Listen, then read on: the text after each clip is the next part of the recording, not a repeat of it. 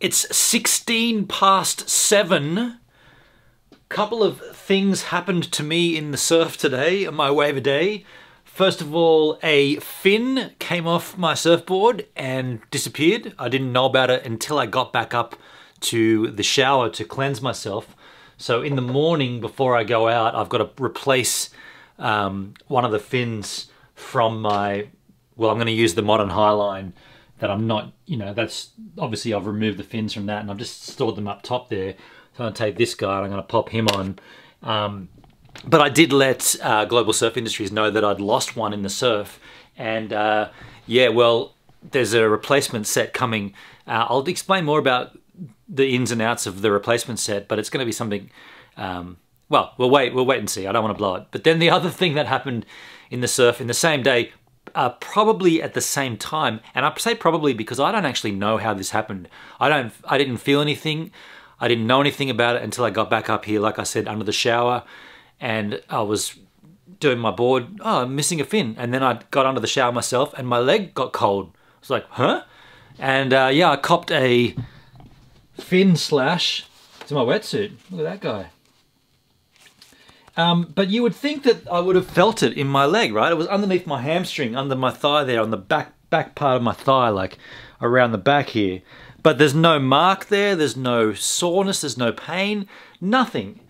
But I did reach out to Artisan Wetsuits, and Andy from Artisan kind of said, oh man, this is pretty common, like it's not an unusual thing to happen to a surfer at some point. It's a fin chop, basically.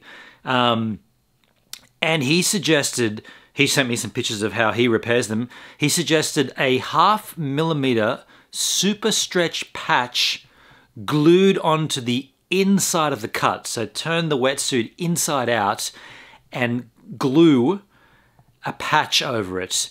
And he sent me a image of, a couple of images. One of them here is the finished repair job. So that's what it would look like from the outside of the wetsuit. Basically, the cut would still be visible, but it would be tied together on the inside with the patch and the super glue. And this is the glue he mentioned that he uses. It's called Parfix Fast Grip Contact Adhesive. So I'm going to go out and try to find some of that. But the reason for this daily vlog is just to let people know, if you're a kook like I am on YouTube and you're surfing, and you lose a fin, it's not the end of the world. These things pop in and pop out. You can replace them pretty quickly if you have them. If you have them on hand. If you don't have them on hand, you can buy a replacement set, no dramas.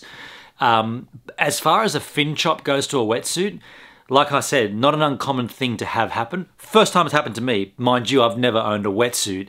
Oh, I have as a kid, but you know what I mean? Like the Artisan wetsuit from this season and from the previous season, Wave a Day, got lucky, never got a fin chop. It's just coincidental that it happened the same time on this. I'm thinking the fin chop hit my leg. The reason it didn't penetrate to my skin is because it came out of the board.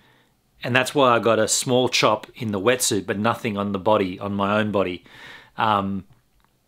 Because I watched the playback on every single ride, and even like I took a few falls, nothing major, and I looked back at everything and I can't see where it happened. I've even got GoPro footage of me with the fins, like the board upside down, and you see all 3 fins. So I really don't know when it happened to me. All I know is that it's not uncommon, and you shouldn't, like it's not the end of your wetsuit if you get a